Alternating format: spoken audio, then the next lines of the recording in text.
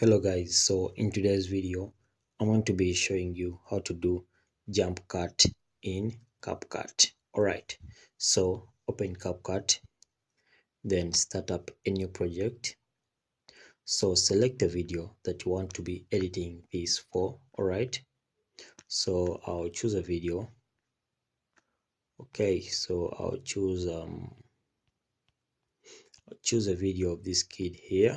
Okay, so I'll reduce the volume a bit, then I'll play it. So after tapping on it, you import it. Okay, so let's assume this video is playing.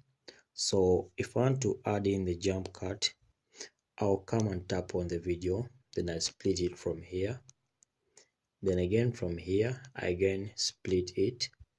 So this middle part that I've split apart, okay, when the video is playing from this point, okay, you'll have to drag it a bit high. You drag high like this, okay, then you leave it to play. Okay, all right, so you drag it high, then you push it up again. Okay, so you drag it high and up like that. Okay, so you leave it to play. Okay, so let's go back and see how our jump cut has taken effect. Okay, so that's our jump cut and it has taken effect in our video.